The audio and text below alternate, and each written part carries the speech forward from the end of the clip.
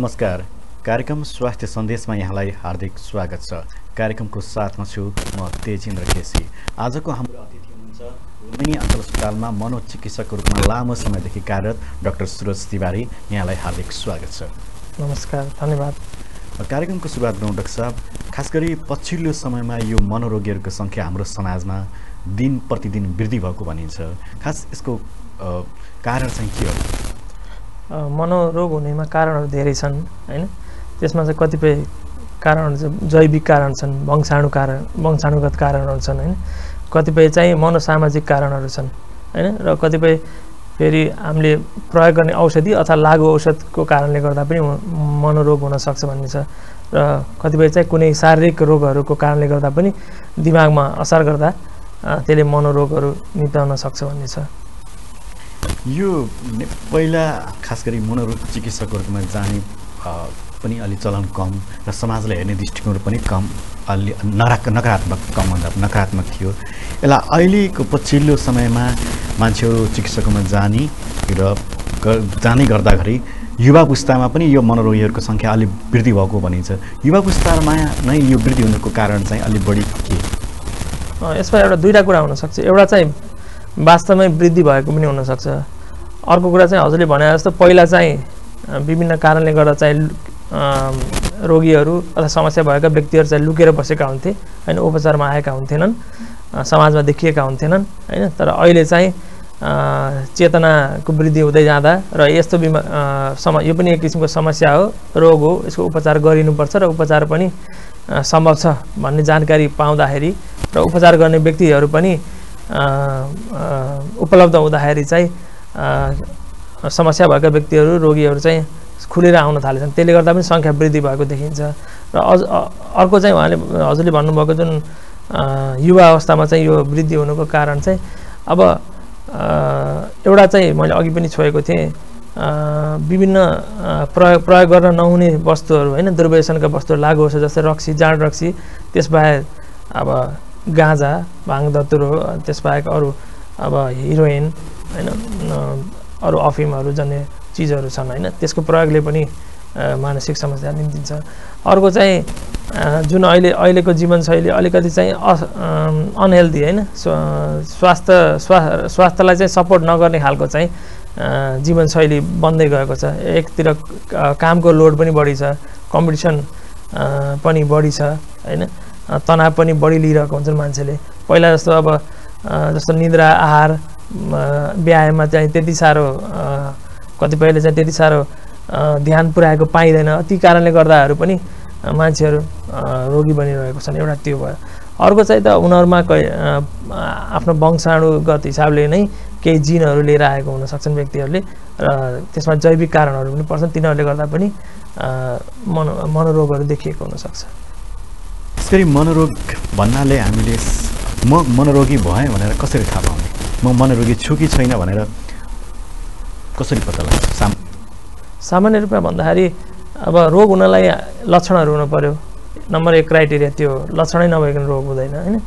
अनि दोस्रो कुरा चाहिँ लक्षणहरूले पनि केही अवधि पुऱ्याएको हुनुपर्छ हैन। किनभने सामान्य हिसाबले चाहिँ कोही एक दिनको लागि निराश हुन्छ, भोलिपल्ट खुसी हुन्छ हैन, आफ्नो काम गर्न सक्छ। त्यस्तोलाई चाहिँ हामीले उदाहरणको लागि डिप्रेसन हैन, उदासीनताको रोग भन्दैनौँ। लक्षण हुनु पर्यो, लक्षणहरूले चाहिँ केही अवधि पुरा गरेको हुनु पर्यो हैन। रोग हेरिकन कसैमा 2 हप्ता अवधि पुरा गरिदिनुपर्ने, कुनै रोगमा चाहिँ 1 हप्ता 1 महिनासम्मलाई लक्षणहरू हुनुपर्ने, कुनैलाई 3 महिना 6 महिनालाई पनि हुनुपर्ने भन्ने छ। अवधि पुरा गर्नु पर्यो। तेस्रो चाहिँ त्यो लक्षणहरूले गर्दा चाहिँ व्यक्तिलाई पनि एकदम असहजताको महसुस हुन पर्यो। जस्तो मलाई अलिकति टाउको दुखिरहेको छ तर मलाई केही फरक पर्दैन कसैले भन्छ भने त्यसलाई चाहिँ हामीले चाहिँ हतारमा मनोरोगीको क्राइटेरियामा हैन राख्दैनौँ। भने व्यक्तिलाई पनि असहजता महसुस हुन पर्यो। त्यसबाहेक उसले त्यो लक्षणहरूले गर्दा चाहिँ उसको काम गर्ने क्षमता हैन, उसको जे भूमिका हो, विद्यार्थी हो भने पढ्ने हैन, गृहिणी हो भने घरमा काम गर्ने हैन, जागिरी हो भने जागिर गर्ने, उसको जुन मेन मुख्य भूमिका हो त्यो भूमिकामा चाहिँ जानिदो हिसाबले चाहिँ त्यसले प्रभाव असर पारेको हुनुपर्छ। त्यो असर पारेको छ भनेपछि त्यो लक्षणहरूले उसलाई चाहिँ अप्ठ्यारो पारेको छ। एउटा चाहिँ क्राइटेरिया, एउटा चाहिँ बुधा त्यो पनि हो हैन। यो 3-4 वटा 4-5 वटा बुधा छन् भने त्यसपछि हामीले यो चाहिँ मनोरोग हो र यो लक्षणहरू चाहिँ प्राय अरू शारीरिक रोगको कारणले भएको होइन। अर्को बुझ्दा त्यो पनि हुनुपर्छ, किन अरू शारीरिक रोग कारणले भयो भने त फेरि अर्को शारीरिक रोग भन्नुपर्छ होइन। अरू शारीरिक रोगको कारणले भएको होइन, तर यसमा चाहिँ लक्षणहरू पनि छ, मनोरोगका लक्षणहरू छन्, अवधि पुगेको छ, व्यक्तिलाई असहजता महसुस भएको छ र उसको चाहिँ दैनिक क्रियाकलाप तथा उसको चाहिँ मुख्य भूमिकामा पनि यसले असर पारिरहेको छ भनेपछि यसले चाहिँ यो चाहिँ मनोरोग हुनसक्छ भनेर चाहिँ हामीले बुझ्छौँ। जस्तो यहाँले कुरा गर्नुभयो अरू शारीरिक रोगहरू के भएका व्यक्तिहरूलाई यो मनोरोग हुन सक्ने सम्भावना रहन्छ? अब जस्तै कुनै पनि दीर्घकालीन रूपमा चाहिँ शरीरलाई असर पार्ने रोग लागेको छ, शारीरिक रोग लागेको छ भने त्यसले एक किसिमको व्यक्तिलाई तनाव दिन्छ। जस्तो उदाहरणको लागि चाहिँ ट्युबरकुलोसिस क्षयरोग भनौँ होइन, HIV भनौँ होइन, अब अरू पनि कुनै किसिमको डायबिटिस होइन, सुगर होइन, प्रेसर, तिनीहरू पनि दीर्घकालीन रोग कुनै व्यक्तिलाई छ र त्यो चाहिँ नियन्त्रणमा आएको छैन, त्यसले चाहिँ दुःख दिइरहेछ भने मान्छे तनावमा आउँछ। त्यो तनावको कारणले गर्दा कोही व्यक्तिलाई चाहिँ डिप्रेसन उदासीनताको रोग आउन सक्ने होइन, अथवा चाहिँ अरू खालको मनोरोग आउन सक्ने एउटा त्यो हुन्छ। अर्को चाहिँ कुनै कुनै रोगले चाहिँ आफै पनि रगत तथा व्यक्तिको केमिकल्सहरूमा होइन, रसायनमा चाहिँ केही परिवर्तन ल्याइदिन्छ अनि त्यो परिवर्तनले गर्दा पनि दिमागमा असर भएर त्यसको कारणले गर्दा पनि मनोरोग आउन सक्छ। उदाहरणको लागि यसमा चाहिँ आजकलको अध्ययनअनुसार सुगर भएका, डायबिटिज भएका, मधुमेह भएका बिरामीहरूलाई चाहिँ त्यसको तिनले चाहिँ बिरामीको केमिकललाई नै, रसायनलाई नै, दिमागको रसायनलाई नै केही हदसम्म प्रभावित पारेर डिप्रेसन हुनसक्छ भन्ने चाहिँ तथ्यहरू आइरहेको छ। एउटा त्यो भयो कारण। अर्को कारण चाहिँ कुनै रोगहरूले सिधै शरीरको धेरैजसो चाहिँ अङ्गहरूमा चाहिँ असर पार्छन्। जस्तो हर्मोनल रोगहरू, जस्तो थाइरोइडका बिरामीहरूलाई चाहिँ त्यो थाइरोइडको बिरामीहरूलाई चाहिँ थाइरोइड हर्मोनसम्म गडबडी हुन्छ। त्यो थाइरोइड हर्मोनले धेरैजसो शरीरको अङ्गहरूलाई चाहिँ प्रभावित पार्छ। त्यसमा ब्रेन पनि एउटा हो होइन, न्युरोकेमिकल्सहरू पनि एउटा हो। त्यसले गर्दा पनि मनोरोगको लक्षणहरू देखिन सक्छ। अर्को चाहिँ जस्तो कुनै शारीरिक बिमारको लागि हामीले प्रयोग गर्ने औषधिहरू हुन्छ नि, त्यो औषधिहरूले पनि कहिले कहिले ब्रेनमा, न्युरोकेमिकलमा असर पार्न सक्छ होइन। कुनै एन्टिबायोटिक्सले पनि पार्छ होइन। त्यसले गर्दा पनि मनोरोगको लक्षणहरू देखिन सक्छन्। महिला पुरुषमध्ये अहिले खास गरी नेपालको अवस्थामा या अथवा यो लुम्बिनी 5 नम्बर प्रदेशको आसपासमा यहाँहरूको अध्ययनमा महिलामा बढी देखिन्छ कि पुरुषमा बढी देखिएको छ अहिले? यो अब विश्वव्यापी रूपमा नै हेर्दाखेरि चाहिँ पुरुषलाई भन्दा महिलालाई नै मानसिक समस्या अथवा मानसिक रोग होइन बढी भएको पाइएको छ होइन। त्यसमा र हाम्रो देशमा पनि त्यही नै हो होइन। तर कुनै खास खाले मनोरोगहरू त्यो फेरि चाहिँ पुरुषलाई बढी हुने जस्तो पनि देखिएछ। कुनै जस्तो केही किसिमका व्यक्तित्वगत समस्या हुन्छ। मनोरोगमा चाहिँ व्यक्तित्व रोग भन्ने पनि हुन्छ होइन, पर्सनालिटी डिसअर्डर भन्छौँ। कुनै खास खालका पर्सनालिटी डिसअर्डर फेरि महिलाभन्दा पुरुषलाई बढी हुने। अनि लागु औषध अनि जाँड रक्सीको समस्या र रोग होइन, दुर्व्यसनीको रोग चाहिँ महिलालाई भन्दा पुरुषलाई अलि बढी देखिएको छ। तर समग्र रूपमा चाहिँ मानसिक समस्या चाहिँ फेरि महिलालाई नै बढी देखिएको छ पुरुषभन्दा नेपालमा पनि। यो खास गरी मानसिक समस्याको लास्ट स्टेज भनौँ न, उपचार नपाएर अन्तिम अवस्थामा मान्छेहरू सडकमा पुगेको नि देखिन्छ। हजुर, यो ती सडकमा पुगेका मान्छेहरूलाई अब उपचार सम्भव हुन सक्छ? उपचार गर्न त कहिले पनि अब ढिलो हुँदैन होइन। सकेसम्म जहिले पनि हामीले अवसर त हुन्छ उपचार गर्न, सम्भावना त हुन्छ ठिक हुने। अब त्यो हजुरले भन्नुभएको जुन मानसिक रोगलाई सडकमा पुगेका व्यक्ति तिनीहरू चाहिँ सम्भवतः जुन साइकोसिस भन्ने हुन्छ होइन, मनोविक्षिप्तता भन्छ अथवा गम्भीर मानसिक समस्या पनि रोग पनि भन्छन् होइन। त्यो साइकोसिस पनि धेरै दीर्घकालीन क्रोनिक साइकोसिस भइसकेको हुन्छ होइन। त्यो वर्गमा पर्छन् बढीहरू होइन। हुनलाई चाहिँ त्यो मानसिक रोगहरूमध्येमा सबभन्दा कडा किसिम मध्येको हो, त्यही भएर गम्भीर मानसिक समस्या पनि भन्छ होइन। अनि त्यसमा चाहिँ मानसिक क्षमता पुरै हिसाबले विक्षिप्त भइसकेका हुन्छ होइन। त्यसले गर्दा चाहिँ व्यक्तिहरू सडकमै जाने होइन, अब एकदम सामान्य मानिसले नगर्नुपर्ने क्रियाकलापहरू गरिरहेको हुन्छन्। तर तिनीहरूलाई पनि उपचार पायो भने ठिक गर्ने सम्भावना हुन्छ। त्यस्ता कतिपय सुधार केन्द्रहरू छन् अथवा अस्पतालहरू छन् जसले चाहिँ अथवा कुनै संस्थाहरू छन् जसले चाहिँ त्यस्ता व्यक्ति रोगीहरूलाई चाहिँ खोजेर हैन उपचारमा ल्याएर अनि मनोचिकित्सक तथा अरू उहाँहरूको टिमद्वारा चाहिँ उपचार गरेर ठिक पारेको अवस्था उदाहरणहरू पनि छन्। चिकित्सकमा प्रथम चरण दोस्रो चरण र तेस्रो चरण गरेर उपचार प्राय चिकित्सकहरूले गरिरहनु भएको हुन्छ। यहाँहरूको बुझाइमा प्रथम चरण फर्स्ट स्टेज चाहिँ के यो अलिक खुलाइदिनुहोस् न। अब यस्तो प्रथम चरण दोस्रो चरण त्यस्तै त ठ्याक्कै त्यस्तो त छैन, तर चाहिँ जस बुझ्नलाई त्यसरी बुझ्न सकिन्छ। सुरुमा अब रोग हेरिकन पनि हुन्छ। जस्तो कुनै रोगमा चाहिँ हामीले चाहिँ कुनै रोगहरू चाहिँ जुनमा चाहिँ व्यक्तिको आफै पनि म रोगी छु, मैले उपचार गर्नुपर्छ हैन, मैले उपचार पाउनुपर्छ भनेर जो चाहिँ आफै आउँछन् अथवा चाहिँ आफ्ना कुराहरू लिएर सँगै आउँछन्, उनीहरूलाई चाहिँ यो तपाईँले भनेको तरिकाले उपचार गर्न सम्भव हुन्छ प्रथम। किनभने व्यक्ति आफै पनि उपचारमा आइरहेको छ।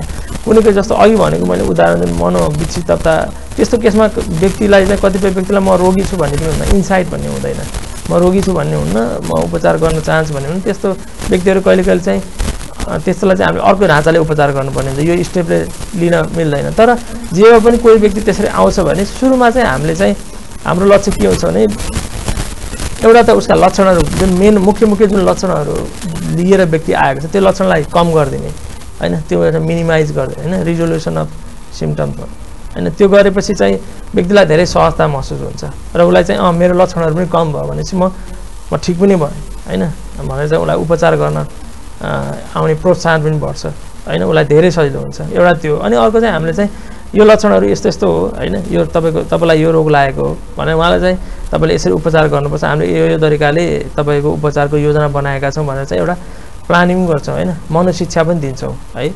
अनि कुनै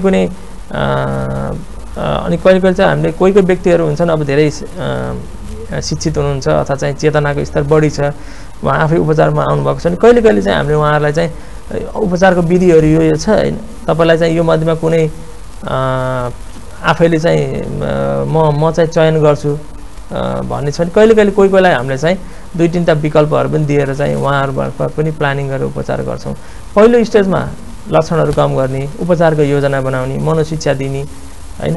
अनि अर्को चाहिँ एउटा हुन्छ थेरापेटिक अलायन्स भन्छौँ, जुन किनभने मनोरोगको उपचार चाहिँ अलिकति लामो हुन्छ हैन। लामो हुनलाई व्यक्ति र मनोरोगी व्यक्ति र चाहिँ मनोचिकित्सकको चाहिँ एउटा सम्बन्ध एक किसिमको चाहिँ चिकित्सकीय हैन, चिकित्सकीय अथवा उपचार गर्नको लागि चाहिँ एउटा सम्बन्ध भनौँ थेरापेटिक अलायन्स हैन, त्यो बन्नु जरुरी हुन्छ। त्यो बनेन भने व्यक्ति अर्कोपल्ट चाहिँ उपचार गर्न चाहिँ चाहना राख्ने हुँदैन। त्यो बन्नलाई पनि हामीले एक किसिमको र्यापो डेभलप गर्ने काम पनि प्रथम चरणमा गर्छौँ। यो अघि यहाँ पनि यहाँले भन्नुभयो लामो समय हुन्छ उपचार, तर कतिपय मान्छेहरूले अझै पनि भन्छन् मनोरोगीको औषधि सेवन गरिसकेपछि जिन्दगीभर नै खानुपर्छ भन्ने भनाइ पनि छ, खास के हो? अब यसलाई म कसरी भन्छु भन्दाखेरि यसलाई चाहिँ त्यति साह्रो एकदम हामीले चाहिँ आत्तिनुपर्ने हिसाबले लिनु हुँदैन यो हजुरले भनेको तथ्य स्टेटमेन्टलाई भनौँ न। किनभने चाहिँ यस्तो प्रेसरका रोगीहरू, हाइपरटेन्सन भएको बिरामीहरूले पनि लामो समयसम्म अथवा जिन्दगीभरसम्म औषधि खाइराख्नु भएको हुन्छ। मधुमेह भएको रोगहरूले पनि खानुहुन्छ, क्षयरोगमा पनि 9 महिना उपचार छ, कुनै एचआइभीमा छैन, अरू रोग पनि छन् जुनमा चाहिँ उपचार चाहिँ निकै लामो अथवा जिन्दगीभर हुन सक्छन् हैन। तर मनोरोग भन्ने बित्तिकै अलिकति व्यक्तिहरू चाहिँ आत्तिने अथवा चाहिँ त्यसमा नआउने एउटा त्यो छ, त्यो चाहिँ चेतनाको कमी र जुन स्टिग्मा र डिस्क्रिमिनेसन भेदभावपूर्ण जुन भावना छ त्यसले गर्दा हो। तैपनि यसमा के भन्छ, हरेक रोगलाई चाहिँ त्यो जिन्दगी लामो समयसम्म अथवा जिन्दगीभर खानुपर्ने हुँदैन, कुनै रोगलाई हो। जुन अघि हामीले दिएको उदाहरण जुन गरेको थियौँ मनोविक्षिप्तता क्रोनिक साइकोसिस भनेको थियो, त्यस्तो स्थितिमा चाहिँ रोगीलाई चाहिँ लामो समयसम्म औषधि गर्नुपर्ने अथवा चाहिँ जिन्दगीभर गर्नुपर्ने, त्यो एउटा उदाहरण त्यो पर्छ। अनि अर्को रोग छ बाइपोलर डिसअर्डर भन्छ, कहिले चाहिँ डिप्रेसन अवसादमा रहने, कहिले चाहिँ एकदम मेनियामा उन्मादमा रहने हैन। त्यस्तो केसमा पनि चाहिँ उपचार चाहिँ लामो समयसम्म अथवा जिन्दगीभर हुन सक्छ, तर सबैमा चाहिँ त्यस्तो हुँदैन। त्यसका कारणहरू छन्, धेरै कारणहरू छन्। तर मानिसहरू उपचारमै अब लामो समयसम्म जिन्दगीभर खानुपर्छ, उपचार नगरे कि अत्तिकै ठिक छ भनेर चिकित्सकमा नपुग्ने पनि प्रशस्त उदाहरणहरू छन्। हो, हजुरले भनेको ठिक हो। त्यही भएर मैले अघि नै भने जस्तो यदि त्यो मनोरोग हो कि होइन भनेर चाहिँ जुन हामीले चाहिँ एउटा परिभाषा गर्नलाई बुझ्नलाई चाहिँ त्यसमा चाहिँ सामान्य लक्षणहरूमा मात्र पुग्दैन लक्षणले पनि एउटा अवधि पुगाएको हुनुपर्छ त्यसपछि उसलाई व्यक्तिलाई एकदम असहजता हुनुपर्छ यदि व्यक्तिलाई असहजता मलाई छ अलिकति टाउको दुख्छ तर मलाई खासै असहजता छैन भने उपचार गर्दा नआए पनि हुन्छ हैन तर असहजता निकै भइरहेछ र अवधि पनि धेरै लामो पुगेको छ अनि त्यसले चाहिँ आफ्नो क्रियाकलाप र आफ्नो कार्यक्षमतामा पनि असर पारेछ भने बल्ल यो रोग हो कि यसको उपचार गरिनुपर्छ कि भनेर चाहिँ व्यक्ति चाहिँ आउनुपर्ने हुन्छ हामीले पनि त्यस्ता व्यक्तिहरूलाई चाहिँ आउनुहोस् भन्नुपर्ने हुन्छ यो खास गरी पहिला अलि हेर्ने दृष्टिकोण पनि फरक नै थियो अहिले पछिल्लो 8-10 वर्ष त अलि खुलेर आएको अवस्था पनि देखिन्छ यहाँकोमा उपचार गर्न आउने मान्छेहरू हजुर अलि प्रतिष्ठितदेखि विभिन्न क्षेत्रबाट चिनेका मान्छेहरू कतिको खुलेर आउनुहुन्छ अथवा मेरो यो सार्वजनिक गरे पनि केही हुन्छ नगर्दा पनि हुन्छ भने कस्तो लाग्छ मनोरोगले कुनै जात जाति धनी गरिब अथवा कुनै वर्ग भन्दैन सबैलाई नै यसले चाहिँ छोएको हुन्छ हैन कम बेसी कुनै रोग कसमै बढी कुनै खालको रोग कुनैमा बढी त्यो चाहिँ हुन्छ हैन तर चाहिँ यसले खासै छुट्याउँदैन हैन अब तर व्यक्तिहरूले चाहिँ अब आफ्नो चाहिँ कोही चाहिँ चेतनाको कमीले कोही चाहिँ शिक्षाको कमीले कोही चाहिँ जानकारीको कमीले जस्तो यसको उपचार हुन्छ भनेर हैन जानकारीको कमीले अथवा कोही चाहिँ जुन सामाजिक आफ्नो परिस्थिति मान प्रतिष्ठाको अब उहाँको हिसाबले चाहिँ कोही खुलेर आउनुहुन्न तर अहिले पनि के छ भन्दाखेरि मानसिक रोग अथवा मनोरोगमा चाहिँ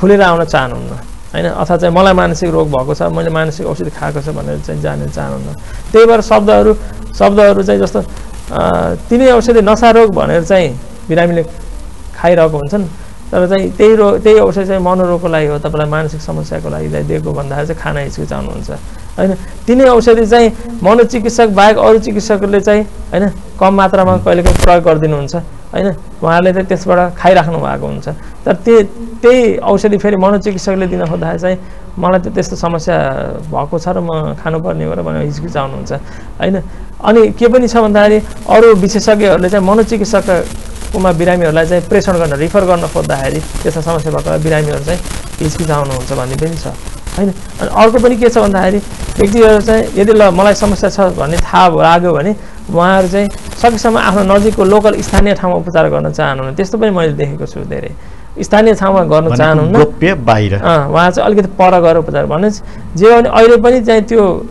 स्थिति छ तर पहिलाभन्दा धेरै घट्दै गएको त हो त्यो स्थिति हटाउनको लागि के गर्नु पर्ला अब त्यो राज्यले निजी क्षेत्रले अथवा अन्य सरकारहरूले के गर्दा सबभन्दा प्रथम एक त चेतनाको स्तर वृद्धि गर्ने नै हो हैन त्यसमा चाहिँ अब मनोशिक्षा दिने हैन अब जस्तो स्कुलदेखि नै मानसिक स्वास्थ्यको बारेमा पढाइ सिकाइ गराइनु पर्ने रोगहरूको बारेमा चिनाइदिनु पर्ने एउटा त्यो हुन्छ हैन त्यसमाथि जुन हाम्रो चलिरहेको जुन चाहिँ स्वास्थ्यको चाहिँ लेभलहरू छ हैन प्राथमिक स्वास्थ्य केन्द्र के अरे हेल्थ पोस्ट सब हेल्थ पोस्टसम्म चाहिँ स्वयंसेविकासम्म चाहिँ जुन केन्द्रदेखि चलिरहेको छ त्यहाँ पनि सबैलाई चाहिँ मानसिक स्वास्थ्यको बारेमा चाहिँ ओरिएन्टेसन दिने हैन तालिम दिने अनि त्यसपछि उहाँहरू मार्फत पनि समुदायमा चाहिँ मानसिक स्वास्थ्यको बारेमा चाहिँ कुरा गर्ने यो गर्नुपर्छ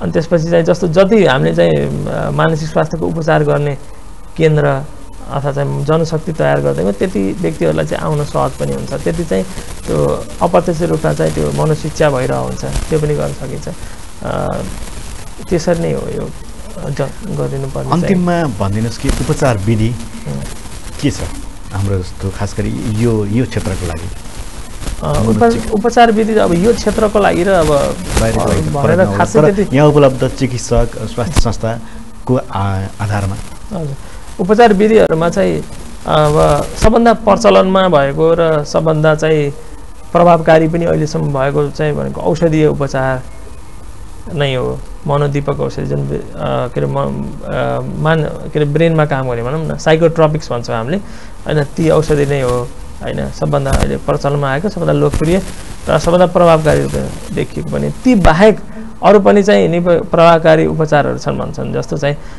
साइकोथेरापी भन्ने छ हैन साइकोथेरापी भनेको चाहिँ त्यसमा चाहिँ वास्तवमा औषधीय उपचार भन्दा पनि व्यक्तिको चाहिँ साइकी हैन उसको चाहिँ माइन्ड हैन मनको चाहिँ एनालाइसिस विश्लेषण गरेर अनि त्यो विश्लेषणको आधारमा चाहिँ तपाईको चाहिँ यो सोचाइमा अथवा चाहिँ बुझाइमा हैन भावनात्मक हिसाबले यो कमी कमजोरी छन् र यसले गर्दा तपाईँको व्यवहार यस्तो भइरहेछ यस्तो खालको तपाईँलाई लक्षण आइरहेछ भनेर उसलाई जानकारी गराउनु र उसलाई चाहिँ ट्रेन गर्नु तपाईँले चाहिँ अब आफ्नो स्थितिलाई आफैले बुझेर आफैले चाहिँ तपाईँले केही कन्ट्रोल नियन्त्रण गर्नुपर्छ परिवर्तन गर्नुपर्छ भनेर ट्रेन गर्नुपर्छ तर यो गर्नलाई चाहिँ एकदम विशिष्ट तालिम प्राप्त जनशक्ति चाहिन्छ हैन साइकोथेरापिस्ट चाहिन्छ यो जो कहिले गर्न सकिने कुरा हैन त्यही मात्रै गरिराख्ने विशेषज्ञ मान्छे चाहिन्छ एउटा त्यो छ अब त्यो बाहेक चाहिँ अहिले कुनै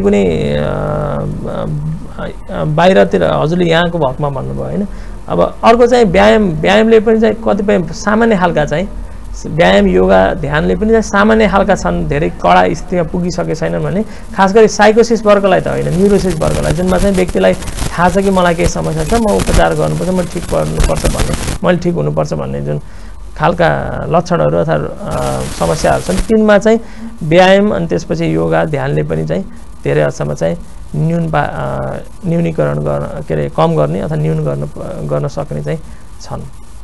हामी कार्यक्रमको अन्त्यमा आइपुगेका छौँ अन्त्यमा के भन्न चाहनुहुन्छ?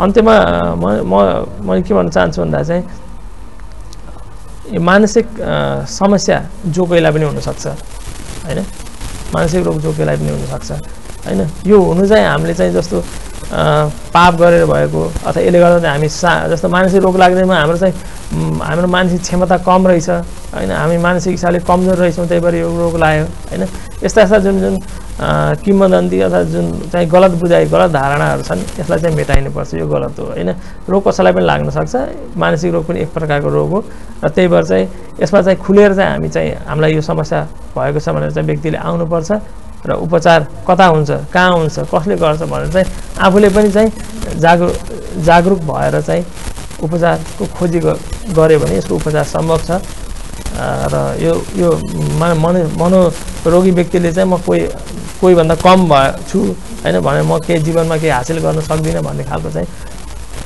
सोच्नु पर्दैन। हस् धेरै धेरै धन्यवाद। डाक्टर सुरज तिवारी लुम्बिनी अञ्चल अस्पतालमा मनोचिकित्सकको रूपमा लामो समयदेखि कार्यरत हुनुहुन्थ्यो। उहाँसँगै आजको लागि म तेजेन्द्र केसपेनी आज्ञा माग्छु। नमस्कार।